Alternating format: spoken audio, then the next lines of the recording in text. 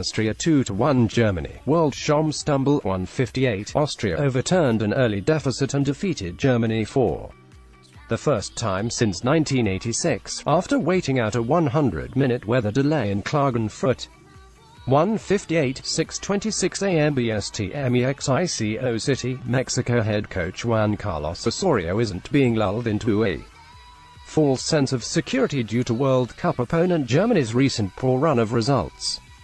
Germany lost 2-1 to Austria on Saturday to make it 5 games without a victory, while Mexico defeated Scotland 1-0 in Estadio Azteca, also on Saturday, with the team put off the pitch and cries of Osorio out ringing out towards the end of the game. Over there in Germany, they appreciate press, a very tough team. We are aware of Germany. We watch them very closely. We will analyze the game against Austria, but they will continue to be the favorite for the World Cup, despite the boos in Mexico's farewell game ahead of Russia 2018 and the injury concerns over Andres Guardado, Diego Reyes and Hector. There is a lot of optimism inside the group, good camaraderie and solidarity, which will help us to compete at a high intensity, and with the talent that there is in the squad, we have a chance against any opponent. Juan Carlos Osorio. Hector Vivas, Getty Images. Osorio explained that leaving out Javier Hernandez was a decision intended to keep the player fresh and give others opportunity.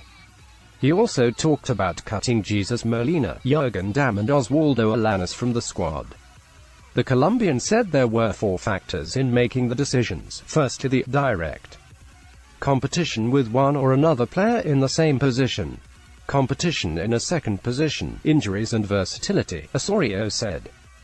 Jesus Molina competes with Hector Herrera, Edson Alvarez and Rafael Marquez, and we have those slots well covered. Giovanni Dos Santos netted Mexico's only goal on Saturday, following a week of uncertainty about whether he would even be in the squad, and Osorio praised his performance. It was a very good goal, said Osorio.